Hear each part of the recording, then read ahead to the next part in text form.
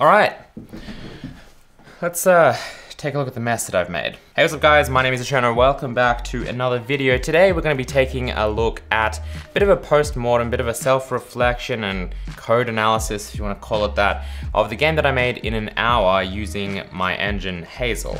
So if you guys haven't seen that video, I'll have it linked like in the top, corner or whatever, and in the description as well. Basically, I made a game in an hour. It was supposed to be something that was kind of a learning exercise for Hazel, and also, I guess, something to help us understand what exactly the engine needs.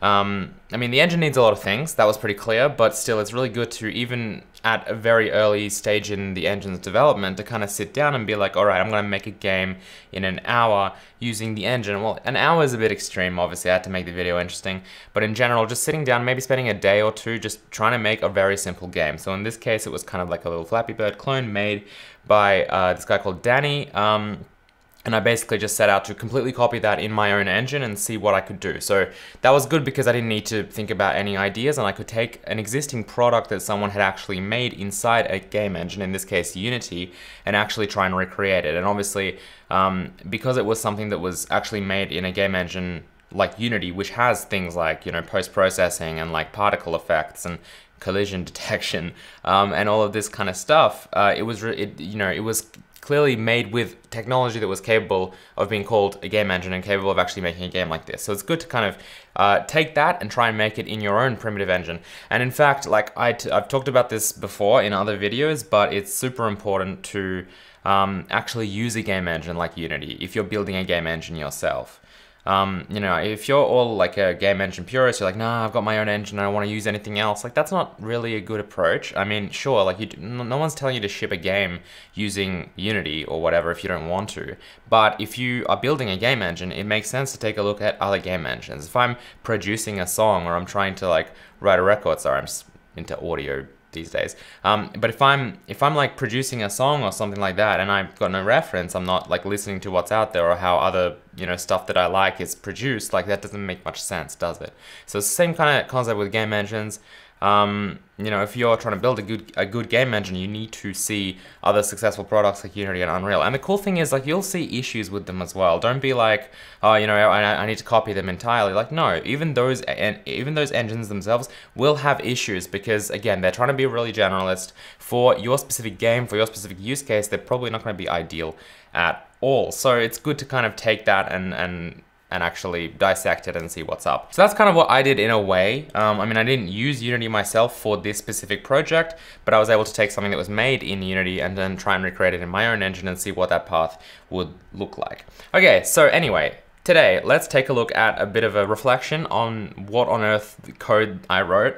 And to be fair, the whole game was about, I think, 2.5 hours it took me, because the base game I did make in about an hour, but because Hazel doesn't have a lot of things, I had to add in a whole bunch of systems, a whole bunch of engine side systems, really. I did them in the client side, but engine side systems, like particle systems, and like I had to, well, collision was a big one, I think, but I had to like hack the UI for the score and stuff using IMGUI. There were a few things that were way less than ideal that I had to do, and that was as a result of Hazel just not having those features yet. So that really slowed me down, and because of that, I kind of had to take longer than the hour. But I guess the goal with this as well is to take this and be like, okay, well, we now know what Hazel needs. Let's kind of maybe work towards a version of Hazel where it really would take an hour to make that specific game with all of the effects and everything, right? That's kind of the goal, and that's cool that we have that goal now as a result of taking that time to actually make a game. That's why I keep saying it's so important to do something like that.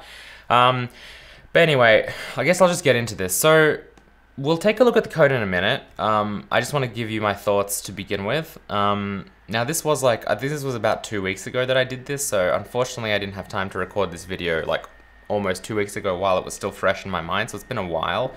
I mean, ultimately I think the experience was about the same as what I expected. I watched the video first, as you guys saw in that video, right? I watched Danny's video first, and I kind of took notes, and I knew that, like, Hazel doesn't have collision, Hazel doesn't have a particle system, Hazel can't do like post-processing bloom or anything like that, right? How are we going to do all of this stuff? I knew that it would be a little bit rough, but that being said, obviously it was a simple game. Like, he could have done a lot more, like a lot more advanced things. Obviously not saying that that's relevant to the game design at all. I'm just speaking like technically, like on a technical level, you know, it's not hard to easily drop stuff into Unity that would make it almost impossible to achieve in Hazel within like a very small amount of time, because we would have to write the rest of the engine. But in general, luckily it was kind of really downscale. It was kind of easy. And because of that, we were able to add things like the particle system, you know, in like, I think I wrote the particle system in about half an hour maybe, because it was just quads, like they weren't even textured, right? We didn't have to deal with that. It was super easy to do. So I think that kind of played to the benefit. In general, like I set out to, I think my first thoughts were like, okay, well, let's get the player, right? Let's get the player and the controls working. Like that's kind of step one. Once we've got the player and the controls and I can hit spacebar, I've got that kind of, you know, physics. I mean, again, it didn't really have physics. Like in his version, he had the game actually, when the player ship collided with like, you know, the triangle, like it would kind of like slide down it, and you had that actual, you know, actual physics, which, you know, we could add obviously using Box 2D in the future in Hazel. That's probably what I would do. However, you know, for this version, I just used a very simple kind of, you know, velocity, I guess, mod. I don't know what you call it, but basically where we just have, like, we have the player's position, we have a velocity, and the player's position, we always add the velocity times the delta time every frame into that actual, like, player position, and then the velocity will either, the velocity can increase and decrease based on gravity and based on player input. So that's kind of what we did, which was fairly simple and straightforward to set up. And then once I had the player being able to be controlled, and I loaded in a texture for that obviously, and made sure that I could rotate the player, which I had to extend the engine code to do. After that, I was able to just simply start creating a level around the player. And that's what I did. And then once we have the level and we have the random generation, which also is quite simple to do for this game, you know, I created a triangle texture for all of the pillar positions. I call them pillars, but those kind of triangle, the level terrain, I guess, because Hazel doesn't render triangles. But specifically the reason why I actually created a triangle texture instead of going ahead and you know, actually just adding a draw triangle function into Hazel, because it's really easy to draw a triangle, obviously, like in OpenGL, you just, you know, we're rendering two triangles, that's what our quad is. But the reason I did that was because I knew that I was going to want to add that bloom effect, that glow effect. And that was something that clearly I was going to have to just do in Photoshop as a texture. Because Hazel doesn't have post-processing, Hazel doesn't have any of that stuff at all. So because of that, I kind of went the texture route, which obviously presents another problem, which is like to do with collision boundaries and stuff, which I also had to add in, which was probably the part that took the longest and was the most annoying. It wasn't like that annoying, but it's just not ideal. Anyway, I think we should just jump into the code, because I'm sending up that I'm explaining the code anyway, and it's going to be easier if I actually show it. So let's just take a look at what we've got here. Okay, so I thought that we should probably start at the beginning. So this is where the application actually starts. We have this create application function that we implement in the client side. This is inside the sandbox app file here. And basically all this does is it returns new sandbox, which is this class, which is a Hazel application. And then the only thing that really does is pushes this game layer onto the layer stack. So if you're new to Hazel and you're not sure what layers are, I recommend that you check out the Game Engine series, specifically the episode on layers, because that explains it pretty well. But basically, a layer is just something that will receive updates from the game loop. So in other words, you can see this layer on update with the time step. This happens every single application loop. And also it will receive events here in reverse order of the actual layer stack. So in other words, you'd probably have like a layer for your actual game, maybe a layer for debug UI or something like that, or just regular UI on top of that, stuff that is maybe clickable so that it doesn't interfere with your game logic or anything like that. That's kind of the idea. For this game, obviously really simple. We just have one layer because we have an hour to write the whole game. Nothing too fancy at all. So inside the game layer, the first thing that runs is of course the constructor. First thing we're doing here is creating the camera. So the reason I'm doing this is because, okay, so I'm arbitrarily picking an orthographic camera width here of 8. And again, this basically just means that, well, actually it's the total width is 16 because we're doing negative cam width to top cam width. And in fact, that's the camera height, not the width. But anyway, what this is doing is we're basically setting up our units in a way, right? So we're saying that these are the orthographic camera bounds. So relative to these units is going to be the size of everything else we render. So in other words, if I know that from top to bottom, we're dealing with like 16 units, right? Then I might make my player 1 by 1 unit, because that way it would kind of be like 1/16 of the entire vertical space that we have. If I had made this like 80 instead of 8, then it might make more sense for the player to be 10 by 10 units big, right? So this is all kind of arbitrary and relevant, or rather relative to this specific like orthographic projection that you set up. And I think I actually started with 10, but then I reduced it to 8 when we wanted the camera to kind of follow the player and zoom in on the player more. And then the reason I made this like into a function is because on window resize, when we resize the window, we want to be able to actually recreate the camera, because the aspect ratio might have changed, so we need to kind of take that into consideration. Otherwise we'll get distorted graphics. And then we initialize this random class that I quickly wrote. So this is basically just using like C++11, I guess. That kind of random number generation engine that they provide, which is this one over here. And then basically we're just seeding it in the beginning. And then I think we're creating a distribution with no actual, because you can provide a bounds for this distribution, but I'm just saying, no bounds at all. So it'll go up to, I think, the maximum value of a UN32T, which is like 4.2 billion. And then what that's doing is this is generating a number between like 0 and 4.2 billion. And then what we're doing is dividing it by that maximum numeric limit of a UN32T. So we're getting basically a value between 0 and 1, a float between 0 and 1. And this is really useful because we can take this float and we can, since it's between 0 and 1, we can multiply it with any number we want. And we kind of get a random number between those bounds, if that makes sense. So in other words, if I multiply this with 50, then I'll get a number from 0 all the way up to 50, based on what the float is. So if it generates 0.5, then that will be 25. So that's kind of really powerful and lets us do something like that really easily without having to like specify parameters that are like, I want a random number between these bounds or whatever. And you'll see that in use in the level class a bit later on as well. Okay, anyway, I think I might go through this a bit quicker because this is gonna take forever if I just do it this way. I'm initializing this level class here.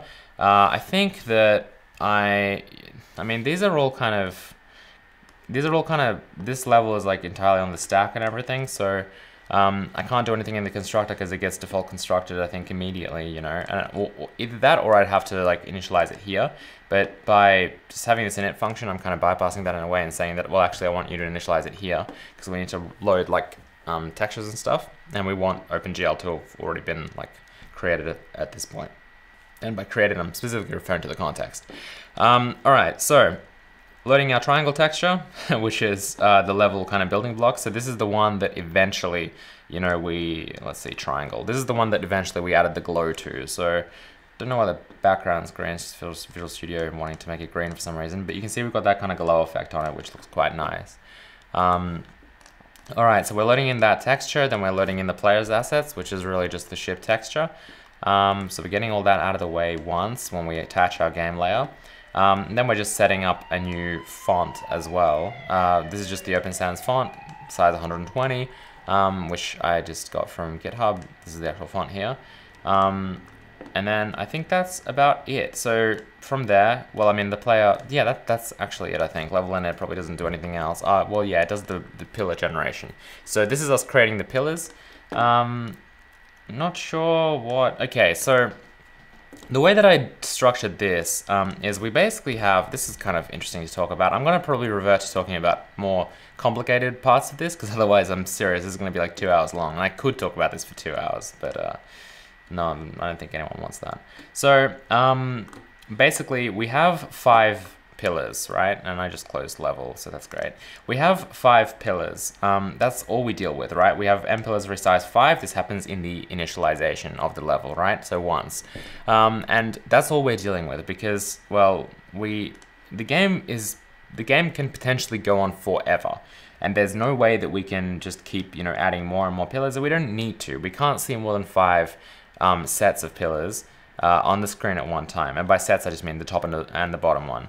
We can't see more than 5 at a time anyway, so let's always just have a maximum of 5, and then we'll just recycle them. When we get to the end, you know, we'll take that first one and we'll add it to the front again.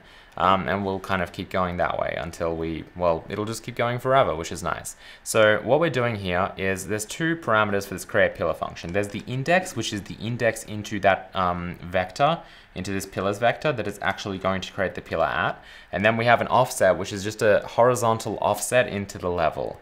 So this is the actual level position of the pillar. So the position of the pillar inside the level. So top and bottom position, X specifically, there's top and bottom for most of these things. The top is the top pillar, so the top triangle, and then the bottom is the bottom triangle. And then all we're doing here is we're basically saying that, okay, well, the X is going to be whatever the horizontal offset is. So in this case, you can say, because I'm creating the first 5 pillars of the entire level, I'm basically just saying that it's going to be I times 10. So in other words, we'll have one pillar at 0, 10, 20, 30, 40, and that's it. 0, 10, 20, 30, 40. Okay, we have 5 pillars. Those are the horizontal, those are the X positions. And then for the Z position, so this is a bit tricky. The reason is we need these to blend with each other well, right? If they have the same Z index, then when they get rendered, they might get rendered that when the depth testing happens and the blending happens inside OpenGL, inside our actual like GPU rendering, it might potentially render the pillars in the wrong order. Not really render them in the wrong order, but because of their Z values, when it comes time to blend them together, it's not going to know if something is in front or behind, and it's not going to be able to blend those pixels well, which means that basically our glow will be cut off, but we want our glow to smoothly blend together. So what I'm doing here is I'm basically saying that, you know, start with, and these are arbitrary values. We've set our camera's projection to be between -1 and 1. But basically, we're just saying that, you know, start with -0.5 based on the index of the pillar, and then, you know, incremented by 0.1. So basically, we end up with something from -0.5 to positive, well, just 0, I guess. And that's going to be the Z position. And because we're doing it kind of from left to right, they end up blending well together. So that's kind of what that is for. It's just so that, and you can play around with this. By the way, the code, in case I didn't mention, the code for all of this is on GitHub, and there'll be a link in the description below. So you can check this out for yourself and play the game for yourself. But basically, you know, this is just here, and you can play around with this and get rid of it, for example, and see how like it won't be correct. In fact, let me just demonstrate that right now. And I haven't run this, so hopefully it works and everything. But if we do this, they're just not going to blend well together because they're all going to be on the same Z value, and yeah, you'll see what happens. So yeah, so you see this, how it's cut off. That's because this texture goes to about here. And since like they're rendered on the same thing, when this gets rendered after, it has no idea, like, you know, it's like, well, do I blend with these pixels? Are they behind me? Are they in front? Well, actually they're on the same level as me, so I guess I won't blend with them. It doesn't work out very well.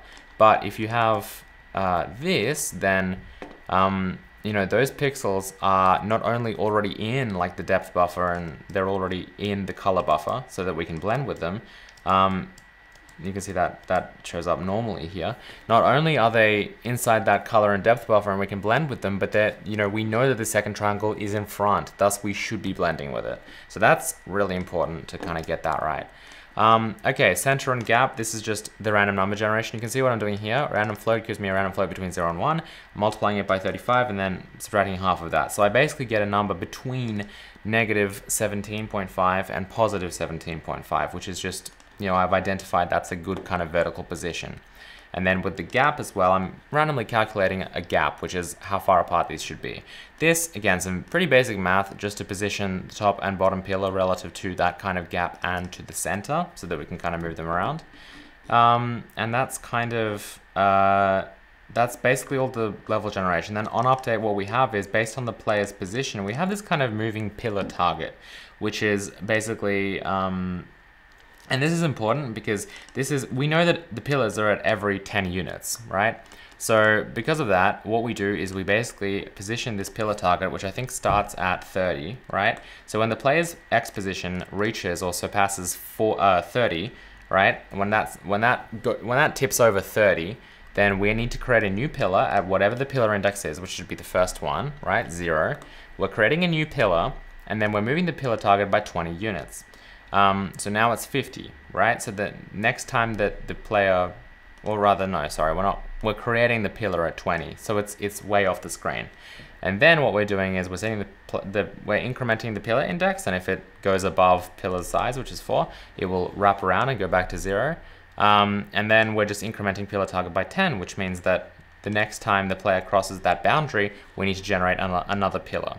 So that's basically how we keep generating pillars, right? We just have a little target, and then when we cross over the target, it's almost like a little trigger box. When we cross over that trigger box, over that target, then we move that trigger box to the next, like between pillars area, and then we just create a new pillar basically at some place that is in the future, kind of off screen, forward in the positive x-axis. Okay, so what's next? Collision's probably interesting to talk about. So collision, the way the collision works, I was just thinking maybe I should save collision for another episode because there's still so much stuff to get through and collision's a big one. Yeah, maybe I'll save the way the collision works for another episode. If you guys are interested in that, just drop a comment below and I'll make that video probably a lot sooner that way. Let's take a look at some more of the graphics maybe. So we have this hue shift effect. So you can see that what happens is this, these colors, oh, that's a hard one. These colors, they just gradually shift, right? So they just go through all of the hues. So how are we doing that? So the texture that we have is just this basic white triangle, right? That we made inside Photoshop. What we're doing is we're loading in that texture, and then when it comes time to render that texture, which is when we render our pillars, which is inside here, right? We go through all of our pillars and we do a draw quad function here. And then we're passing in the triangle texture. We're also passing in a color, and that color is something that if we go into here, we set that color as a uniform inside our shader, and then when it comes time to actually issue that draw call and we go into our shader, which is the texture shader, I think, you can see we've got this U color uniform here, and then what we're doing is when we sample the texture, which is over here, we're multiplying it with that color. So that's how we get colors, right? And because, you know, this is obviously a 4-component color and everything, and this color is all like has an alpha channel and everything, the glow will get multiplied correctly as well. And so we get a colored triangle. As for the actual hue shift effect, that's pretty simple as well. We have this M pillar HSV function here, and then variable here. And then what we're doing is, this is a hue, saturation, and value, I guess. HSV, I guess I've called it. Hue, saturation, like luminance usually. Value, HSV. Well, HSV is fine as well. Value is just the luminance. But anyway, so we have this kind of, we have this variable here, and then all we're doing is the x inside this vec3 is just the hue value between, I think 0 and 1. Yeah, between 0 and 1. And then based on that, you know, we're actually, I think, expanding it to between 0 and 360 because that's the kind of hue. This is something that I've just taken from the internet, which basically just converts our HSV to RGB because we need to pass in RGB to our shader. And then that's what our color is. And then we render both the floor and the ceiling, and then also all of the pillars with that kind of color override. So we're just, you know, in the update, we're just cycling through those colors here. That's it. It's pretty simple. The other, I guess, graphicsy thing to probably talk about is the actual kind of vignette, kind of lighting thing that I've got going on. Not really lighting, but you can see that the corners are kind of darker and we have this light effect. If we disable that entirely, it will look drastically different. So let's go ahead and, if I don't multiply it with distance here, then this is what it looks like with no lighting. You can see it looks a lot blander and probably a lot worse, I would say. I'm not the biggest fan of adding vignettes to like everything, but in this case, I think for this kind of game and just, you know, for this little quick game, I guess, it does add quite a bit of mood to it and just makes it look a lot nicer. So that's super simple. What I'm doing here is I have this V screen position varying, right, will kind of output from the vertex shader that I'm setting here, which is basically it's the GL position. So this will basically be the screen bounds in, I think, probably the normalized device coordinates. So between -1 and 1 in X and Y, right? So -1 being the right side and the bottom side for Y, and then +1 being the right, sorry, I said left side is what I meant, not right side. Left side -1, right side +1, and then same with top and bottom, where top is +1 and bottom is -1. So we have that value now. And then all I'm doing here is I'm basically multiplying, well, I'm calculating the distance, right? This distance function, which is built into GLSL. It's just giving me the distance of two vectors, basically. So the distance between this point, which is screen position, I'm multiplying it by 0.8 just to make it a bit like not as extreme. So in other words, instead of -1 to 1, it's -0.8 to +0.8 now. And then 0, which is the exact center of the screen. And then I'm inversing it. So 1 minus that, because I know it's not going to be above 1. In fact, it's not going to be above 0.8. But that's not necessarily true, actually, because it's diagonally, it'll be more. But anyway, my point is I'm inverting it. I'm doing the inverse here, so that basically from that center point, as we go out, instead of the distance increasing, the distance is decreasing. So it kind of starts at 1, right, if that distance is 0. And then it gradually tapers off to probably around 0. And then I'm just clamping it, making sure it is actually in between 0 and 1, just in case. And then I'm doing so that by itself gives us a linear fall off now. And if I get rid of this square root, then what that's doing is basically just, again, and I'll just kind of crash here. So since we're multiplying this distance value with our entire color, right? If the distance is, say, 0 or very small, we're going to get black. And then if it's 1 or, well, larger than 1, it's never going to be because we're clamping it. But if it's 1, which it will be in the dead center, then there's no change to the color because we're just multiplying the color by 1. And then as we get further away, obviously that value is decreasing. So everything else gets darker and darker and darker. Now, this is fine, but this kind of fall off it's a linear fall off, and it doesn't look as good as something that has a bit more of a curve to it. So enter square root. By using a little square root fall off, you can see that it falls off a lot slower. So it kind of curves, right? If I did the opposite of a square root, which would be just like a square basically. So if I say distance equals distance times distance, this is also a curved fall off, but you can see it has the opposite effect. It's the inverse of that. It falls off a lot quicker. But we want it to fall off slower, so that's why I used a square root, which is not the most efficient of things, but it's fine. So there we go. So that's how we get that. Hopefully that makes sense. Hopefully that was enough detail as to how that actually works. It's simple. It's a very simple shader trick. Nothing too fancy going on here, but you can see it works pretty well. Okay, cool. So that's basically a lot of the graphics stuff. The other interesting thing is the particle system, but I'm gonna have a separate video just about basically writing a particle system in an hour probably, and we're just gonna cover a lot of that in more detail then, because this video is dragging on long enough. But yeah, I think that's probably about it. There's not much to it, to be honest. There's obviously all this game state, but that's, you know, pretty simple. We just have like 3 different game states, and based on that we decide, you know, what UI to render. We decide what, you know, if the game state is play, then we update the level, otherwise we don't. So in other words, when we hit something and it's game over, you can see the level stops updating, which means that these particles stop updating and everything like that. But then when we click on the screen, which is inside this onEvent function, and it's time to this on mouse button pressed, if the state is game over and we click, it will reset the level, right? So that just resets everything, meaning that we basically set game over false, we reset the player, which just sets the player's position back to where it was and resets the velocity as well. Then we have pillar target and pillar index being reset as well to the default values, and then we recreate those first pillars as the same way that we did inside level init. But the cool thing is we don't and I deliberately did this, we don't reset the particles or anything, which is quite cool, because if you'll see that if I click to play now, these particles that are here, they will continue kind of flying around, right? So there they are, right? Which is a really cool effect, I think. So if I, you know, create a bunch of particles, they're still kind of there, which is super cool. I could have just kept updating the particle system after the player crashes, right? And then in that case, you know, it's not going. So for example, let me just quickly demonstrate that. If I just quickly make the, what's the best way to do this? Well, it's actually inside the player. So let's see, player, and then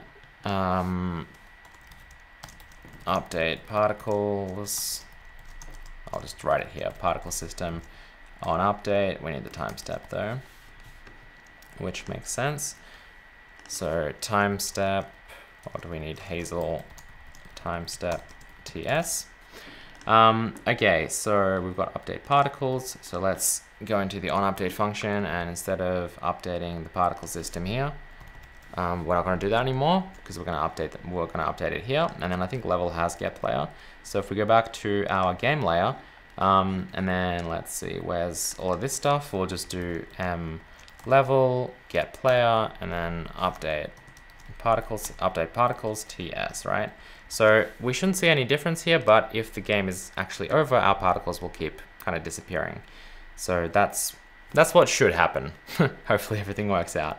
So yeah, we have no change here, but if I crash here, you can see they just go away as you would expect, right?